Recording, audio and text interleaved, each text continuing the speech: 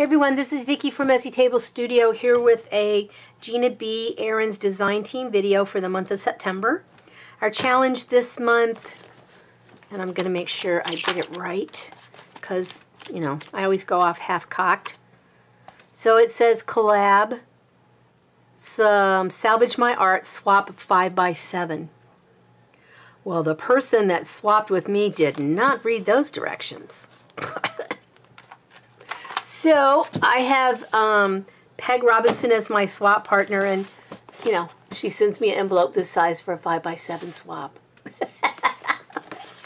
And I'm going to show you all the goodies that came in the envelope. So let's see. We have people ephemera. These are so cool. And then we have some painted leaves. If you put that the right direction, it almost looks like, well, never mind. Okay, we have some text, book text, in French. Oh, I can actually read some of this. This is funny. Whoa. Beaucoup. What is this? It looks like it talks about food. Oh, it does. Le Petit Déjeuner is a small meal. I'm not sure if that's breakfast or lunch. These are very cool. Ooh, I might say that for me. I think this is tracing paper. Some Tim Holtz paper stuff, and there's two of them in there. One with the postage and one with the butterflies.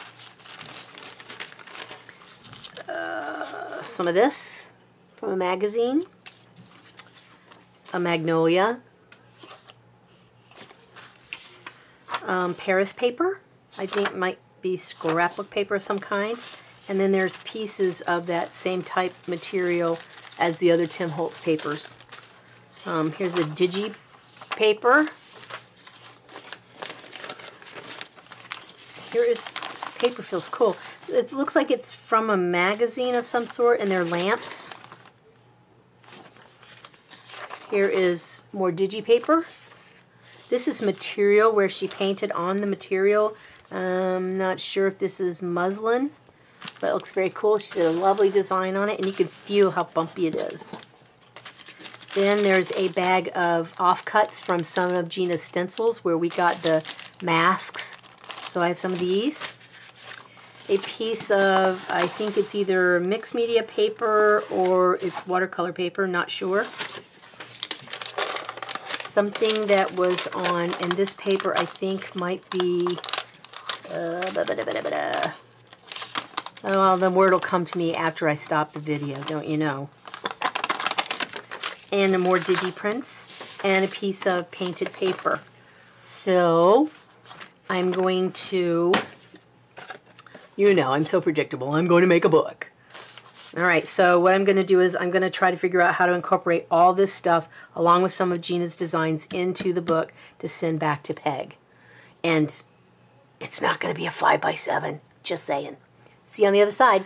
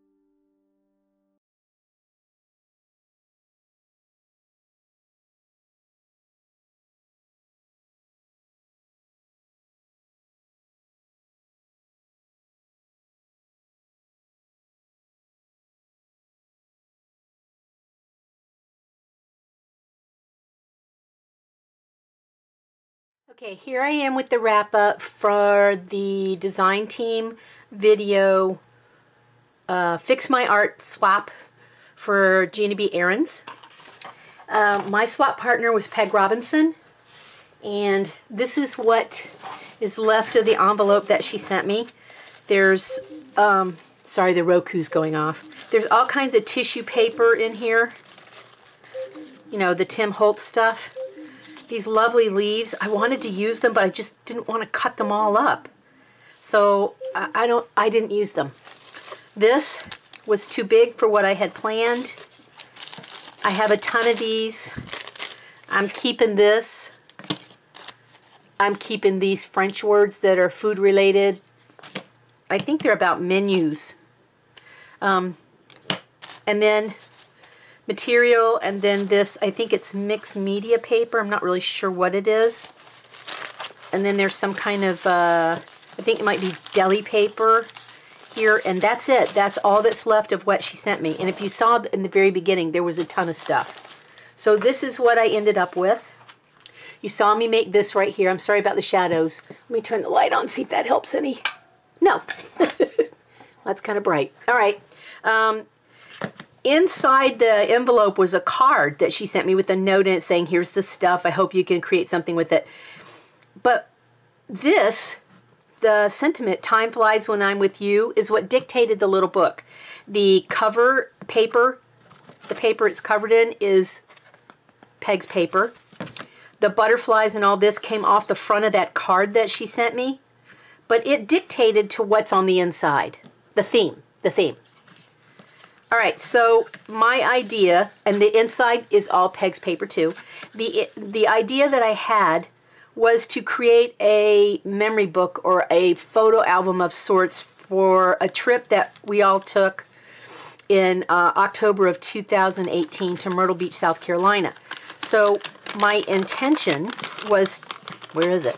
My intention was to create things that she could put all the photos that we posted of our trip in here as a memory book. So I took her paper and I sewed a pocket. There's a tag in this one. This is more paper. This is scrapbook paper.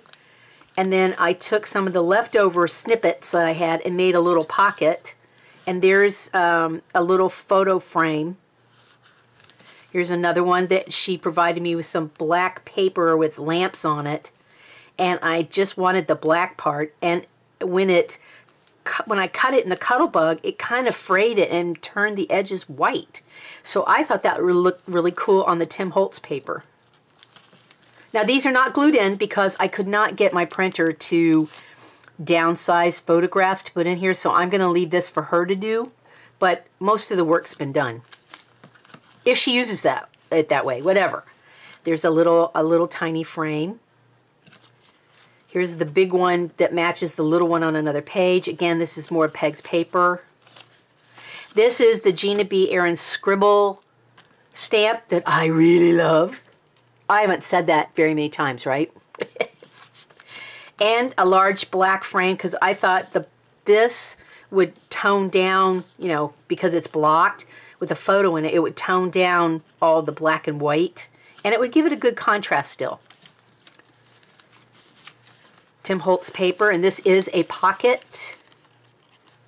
If I can get it open. See, the thing with long fingernails is they don't always come in handy. Anyway, so it's a pocket. Here's another pocket that I took leftover snippets of paper, put a little tag in it. Here's the other half of her paper where I put a larger tag, and this is a digiprint on Gina's store. Sorry, of her paper, her painting. So that's a Gina thing. Yep. See if we can get back in there. Son of a gun, it worked a lot better a few minutes ago.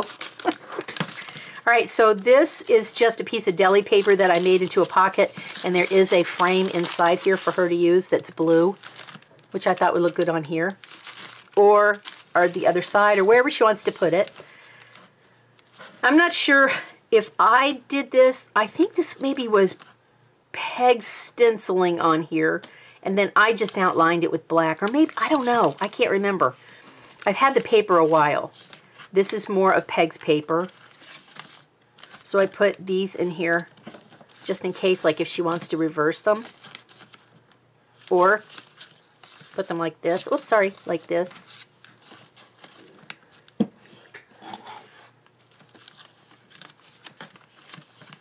More frames.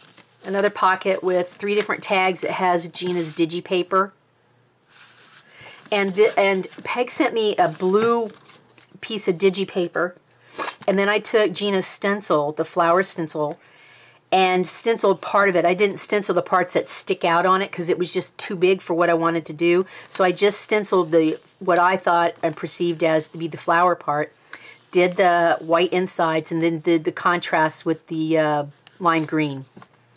Then sewed it into 3 pockets. I wanted to fold out, tip in, whatever you call them. And then this page, again with another black frame. Here's for that one, this one. And then this pocket still has more frames inside it. So that's, her card is what gave me the idea to do this, the sentiment. So you never know where inspiration is going to come from. And I know she doesn't usually work in small little journals like this, but since she really doesn't have to do a lot of work in it, I thought it would make a great little photo album of the memories of our trip that we took.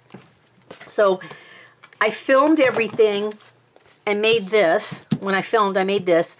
She sent me a large, it was pretty big, y'all saw it I think, of this Tim Holtz paper, and I really love this tissue paper stuff. And then I started, you know, taking Gina's flower stencil and doodling on it and putting it on top of the Tim Holtz stuff. But I forgot one important part. I should have closed the top, which was not sewn or anything when I started this. This was an afterthought, basically.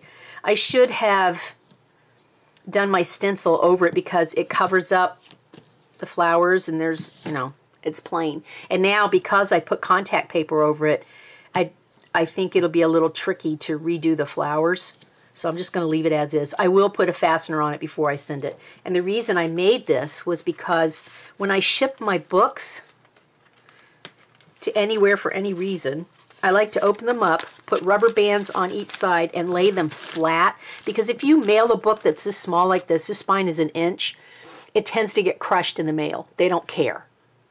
It's not their job to care. It's just their job to get it from point A to point B. So I want to ensure that the spine, that the spine is not crushed. So I like to lay them flat, and I wanted an envelope large enough that I could lay this flat in it. But then I was looking at the stuff. I thought, okay, I'm all done. It's all filmed, edited, and ready to go. And I started looking through the stuff that I had left over and found something in there that I really liked and decided I had to make something else, which you guys did not see on camera. So I had some Fabriano watercolor paper, and I used the inside. I tore the cover off, and I liked the cover.